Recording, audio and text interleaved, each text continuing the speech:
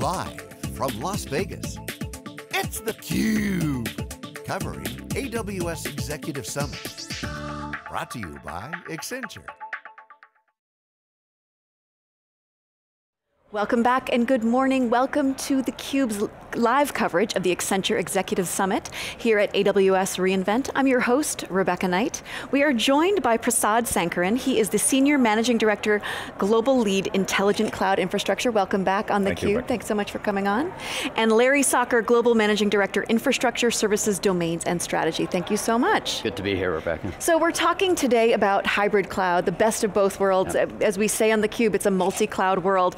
But I want to start with you, Prasad. What is driving clients to move to the cloud? What are you hearing from CIOs? What keeps them up at night? So I think we've got to a point with our clients where they're really trying to get the power of the cloud to the enterprises. So there are multiple things that they're trying to do. First, they're trying to really get the innovation that cloud provides in driving their digital transformation. The second is taking advantage of the cost savings that cloud can provide. So there are multiple aspects of how they use cloud. The first would be using SaaS type applications, so for example, Salesforce.com or Workday and things like that. The second is using the power of providers like AWS really to drive what they can do from a cloud native perspective in building new applications. And the third is just taking existing applications that are on legacy and either re-hosting them or refactoring them, as in adjusting them to some extent, and then hosting them on, again, clouds like AWS. So that is a multi-year journey that all our clients are on. And as Accenture, we're helping them identify what needs to go first, what needs to go next, and help them in that journey. And what is the compelling force? Is it that they want to cut costs? Is it that they want to be more innovative and they view this innovation in the cloud as the key to it? I think it's a combination of both. Innovation is absolutely number one. Secondly, it is speed to market. The ability to get your product out there very quickly is second. And the third is, at the end of the day, data centers are going to go away and we're going to all reside in the cloud in some form or fashion, whether it's public or private, and which is why this whole topic of hybrid and multi-cloud is becoming so important today. So Larry, why hybrid cloud though? Why can't we just go all in on public, sorry? Well, it's interesting. I mean, the real driver, and Prasad touched on it, the real driver to get to AWS and to the hyperscalers really is around the innovation cycles, the PaaSes, the services that they can do, and that drives innovation. The speed to get there is important. Gives you a way of quickly scaling, which if I really want to build out an application fast, it's a great way to get there. And there's obviously the consumption economics. How do I shift from CapEx to OpEx? So that's driving the cloud native, the push into the world of public. At the same time, our clients do have a number of requirements that really make them look and rethink and figure out how to evolve their data centers. The first ones were regulatory. So you think about when you were the pharmaceutical, GXP compliance, HIPAA and the healthcare side of things, GDPR. So for every company on the planet, yes. So that regulatory, it was perceived as a barrier, particularly in some of the more difficult regulatory environments. And now, while the public providers are really evolving and starting to get better regulatory postures, at the same time, a lot of our clients were making investments and decide, hey, how do I really build my private cloud? Another big driver that people continue to look at private clouds, whether they're in their data centers or increasingly moving to colos, is just scale up architectures like high terabyte HANA. If I want a 64 terabyte HANA deployment, while the AWS footprints get bigger and bigger, sometimes just the performance and tuning for those high scale up data environments is a big deal. Oracle Rack's a great example where it's not only do you have something a highly tuned environment, but given some of the licensing arbitrage stuff, it makes it extremely difficult. And then a big part of it is data gravity. If I've got these big data sets, if you think about fraud analysis and Hadoop clusters for credit card processing, or I've got high terabyte HANA database, I've got 20 or 30 applications that need to access that data, I can't really put it over a wide area network due to latency and the cost of moving data around. So what you ultimately end up with is applications clustered around lakes, big pockets of data, and I think that's where we're ending up, and that will be across a hybrid architecture. So that's what we call it, as you look at balancing your apps and your data across public, private, solutions, that's why we view hybrid as the way that most of our clients are going, given the scale and the amount of applications and data they have. So that's what we refer to as the best of both worlds for hybrid. So I saw you nodding a lot with what he was saying, Prasad. How do you work? I mean, as you said, it's a balancing act in terms of how you set your strategy. How do you recommend companies go about thinking in terms of how they allocate their cloud? Yeah, so I think we have to take a really take an application-centric approach. I'll go back a couple of years when our clients were really looking to really use the public cloud, and then they signed up with one or more public cloud providers, and then they moved some applications. And then some of them have actually taken a step back. In fact, there's a very global investment bank that I've been working with who had taken that approach initially, and now what they've done in working with us is taking a very application-centric approach. So we study their entire suite of applications, understand from a regulatory perspective, from a compliance perspective, from a perspective of security, and this is a global bank, so there are different rules in Europe versus in the United States and so on. So based upon all that, we come up with an approach on what should reside in a private cloud as opposed to what should reside in a public cloud. And obviously there are multiple providers, there are reasons to go with more than one cloud from a public perspective, et cetera. So we advise them on that. And then once we're able to do that, then we chart the journey on what application gets moved and when. And certain applications are very important to them from a performance perspective, and they need to scale up and so on. So in those cases, we treat them differently. In certain other application cases, we move them onto a PaaS, and in some other cases, we just move these applications into what's available from a SaaS perspective. So really, it's a very much an application-centric approach on where the workloads are. And is it a living and breathing thing? I mean, we talk about cloud being this journey, it's not a destination. Yeah. Does this change over time? I mean, it absolutely does. I mean, it's constantly evolving. New data patterns are coming out there, and it was interesting. Like a couple of years ago, all we talked about was the app, how you're going to modernize the 6 or 7 R's when you get reImagine in there, but all of a sudden a lot of the conversation shifting to my data strategy. Where does data reside, particularly as the data sets get larger, and that's moving from what was very centralized in the public data centers into much more distributed architecture. So we see it evolving very quickly, and even with a single application. I get a great example with a global hotel. They had a reservation system and a strategic application running on an old IBM mainframe. They were finding it was just taking too long to get innovative and agile to really support their new mobile applications, their web channels. So they looked at hey, if I was to reimagine, rewrite this, go put it up in Amazon, how long will it take? How much would it cost? They found it was going to be 2 or 3 years, and they didn't have the luxury to wait. So they basically wrapped that application with APIs. They exposed it, as with microservices, and then developed a cloud-native front end with a database cache, new technologies that they can now drop every 3 or 4 days. They can now, you get a new mobile application. So they've got agile delivery. They've still got the legacy stuff there. The data is still there. Now when you go against their web and mobile application, you're actually browsing against that new cloud-native.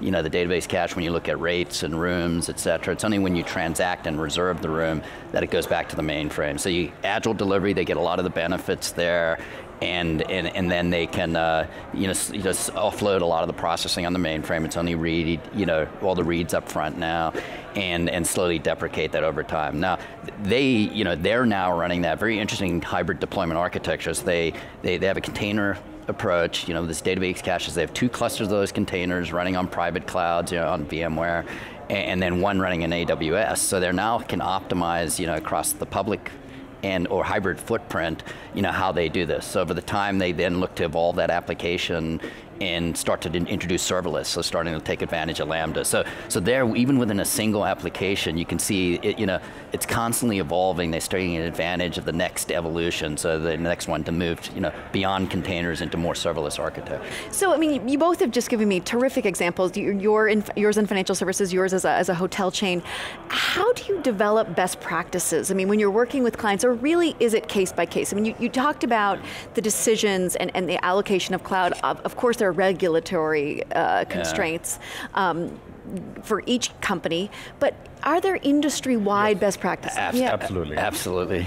Do you want to? Sure. So I'll start with financial services as an example. So if you take the world of banking or insurance, there's obviously regulatory requirements, compliance requirements that they have to look at. And also if you look at, for example, in banking, a lot of it is very mainframe based.